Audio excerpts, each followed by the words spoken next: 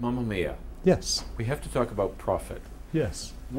Okay, we talked about the shows that were a challenge and emptied the pocketbook a bit. Yeah. When the show turns very profitable, do you have any sense ahead of time that that might be the winner, so to speak, or is it all happenstance? How do you know? Nobody knows anything in the theater.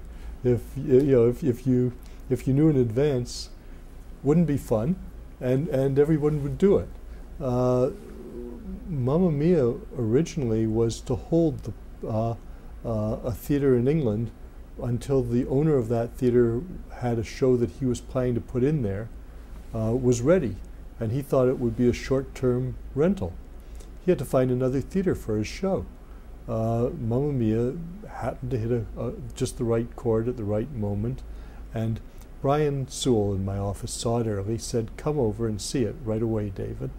And I went over, and I said to my father, "Dad, I'm going to a musical with music by ABBA. Do you know who they are?"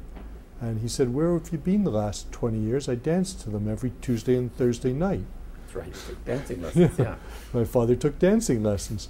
But the truth is, I actually, when I began to think about it, I had been to chess, and chess in England had been a great success and had some of the most powerful and beautiful music written for theater, but had somehow the story had not translated in that moment, in that type of production. But everybody in audition always sang chess songs, so you heard them. But I'm there, and I'm watching the show, and it seems vaguely familiar, the music, to me. Little do I know anything about anything. And there's this man in front of me, and he's sort of bouncing up and down. So I said at intermission, "Excuse me, sir, are you British?" He said, "No, actually, I'm from Malta." I said, "Do you mind my asking what you do there?" "I'm a banker." Well, I figured that's my research. I have a bouncing banker from Malta in front of me having a good time, and I was having a good time. I want to do the show. That's how we do research.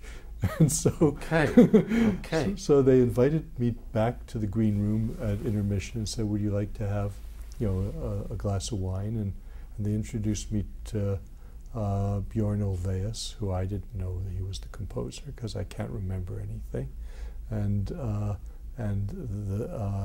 Judy, the producer, was there, and they were all very nice. They said, "What do you think?" And I said, "I like it very much. I'd like to do it." And that was it. And we worked on figuring out how to do it. And I thought, let's try for 26 weeks. And we launched it in a Greek restaurant, the press conference in the Danforth. How do you decide 26 weeks? Well, we had that space and no more in the theater. Okay. And we had 6 weeks of subscription, and we needed weeks of preview because it was the first time in North America. And I had to persuade them that Toronto was a better city than San Francisco or Minneapolis. Minneapolis has a large Swedish population, and San Francisco had a very receptive audience, and just as a very warm theater town. And so I said we have this base of subscribers, and that helped me, and we'd had some other successes I could point to, and so they said, "Okay, well, we worked it out together. We take a certain amount of risk, each of us, and we try for 26 weeks. At the end of 8 weeks, instead of the advance going down, it had climbed. It went from 8 million to 11.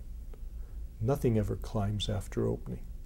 It's an unheard of thing for an advance. You usually get a very big advance, you hold it, and you slowly decline over the years. You keep running or you stop.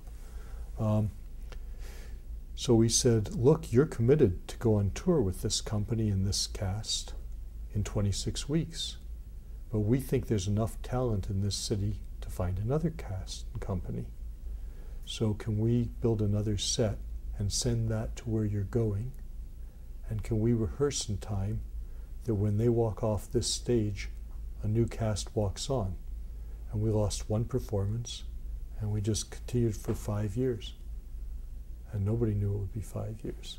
Now, is the bouncing banker from Malta, is he an absolute sign that that is a show that would do that? It's as good a piece of research as I can do. Okay, so if you went to a show next week in New York, off Broadway, and there was a bouncing panker from Malta in the seat ahead of you, And I hated the show, we wouldn't do it. That would be the end of it.